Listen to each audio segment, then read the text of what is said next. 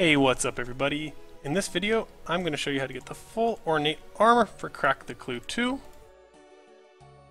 going to need some items, and they are a spade, a pie dish, a raw herring, goblin mail, plain pizza, cheese, and a wooden shield. Do note that we are going to be heading to the wilderness, between 14 and 15 wilderness.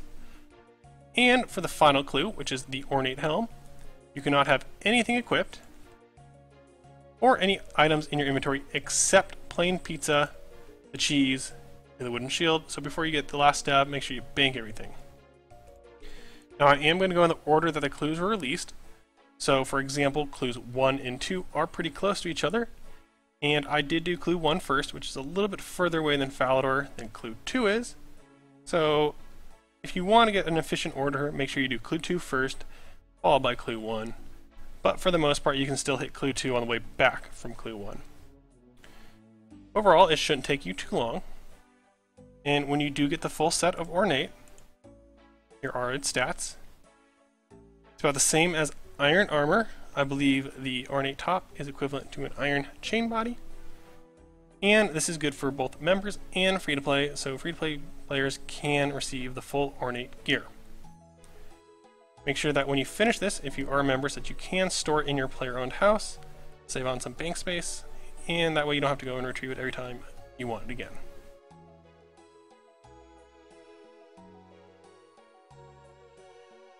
For traveling around, free-to-play players are going to want at least 1 to 2 teleports to Falador, and 1 to 2 teleports to Varrock.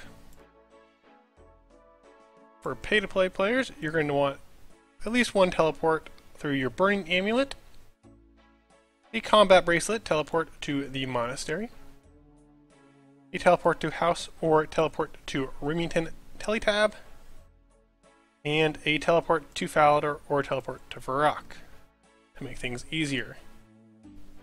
All clues are pretty close to each other, so you can run the distance. However, having teleports to each will make this a lot faster. I'm now going to show you the clue, followed by the answer.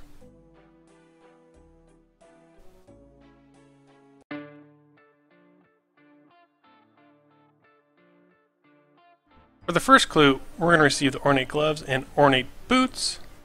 To receive these items, you'll need to make your way to Remington.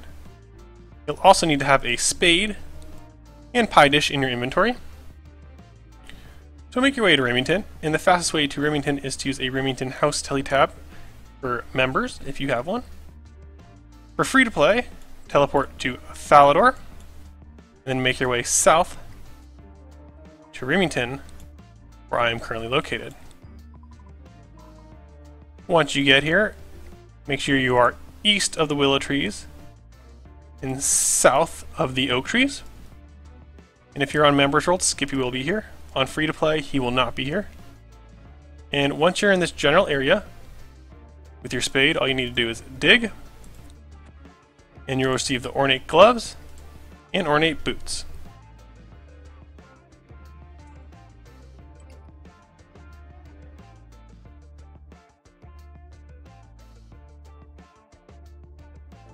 The second clue, we're going to receive the Ornate Legs.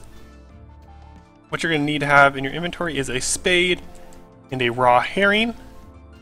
Fast way to get here is to teleport to Falador and make your way south to my location.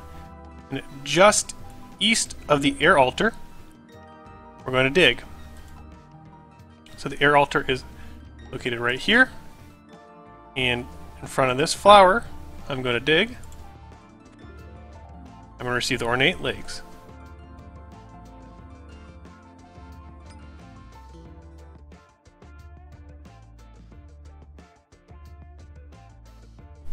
For the third clue, we're going to receive the Ornate Top.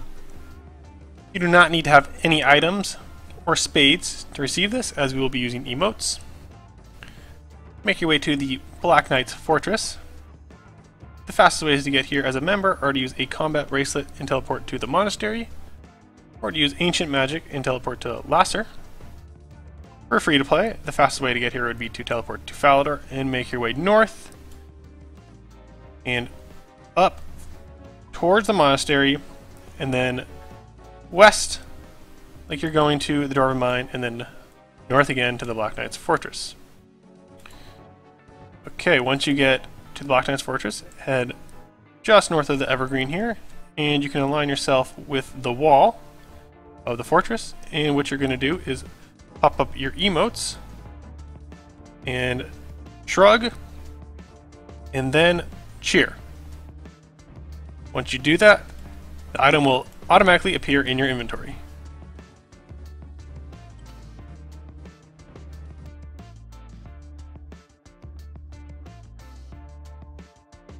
The fourth clue brings us to the wilderness by the Chaos Temple, where we'll receive the Ornate Cape.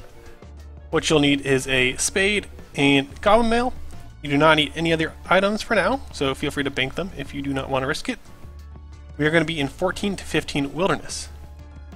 The fastest way to get here on a member's world is to use your Burning Amulet and teleport to the Chaos Temple. As a free-to-play, you can teleport to Varrock, and you make your way directly north.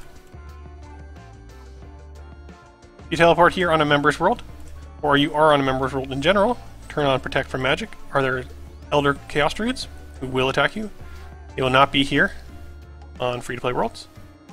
And once you get here, just south of this tree, a little hard to see, make your way south until you hit this area where it's a dark rock and a light rock, and go ahead and dig with the Goblin Mail in your inventory, and you'll receive the Ornate Cape. For the final clue, we are going to receive the Ornate Helm. The helm is located south of Varrock, where I am located. Teleport to Varrock and head south, and if you're a low level, be careful of the Dark Wizards. And come to where I am located. And directly east of this oak tree, as you can see there's a few, directly east of the first oak tree, between the two normal trees, we're going to do some emotes. You cannot have any items equipped, and the only items in your inventory have to be a plain pizza, cheese, and a wooden shield. So if you have anything else, go ahead and drop it for now. You can pick it up later if you want to. Make sure you only have these 3 items in your inventory and nothing equipped. What we're going to do is bow, yes emote, and clap. You do it in that order, Wise Old Man will appear and tell you to take this item and tell no one about it. The item is the Ornate Helm. Feel free to pick up the rest of your items if you want. Also note that if you do something wrong, like you have an item in your inventory or something worn, the Wise Old Man will still appear. He will not give you the item. He'll say, I'm sorry, but you have no use to it. If you want to store the Ornate Armor in your play-around house, head over to your armor case and go ahead and use the armor, any piece really, on the armor case, and it will now be stored. I hope you found this video useful, and as always, thanks for watching. Please like, comment, and subscribe for more.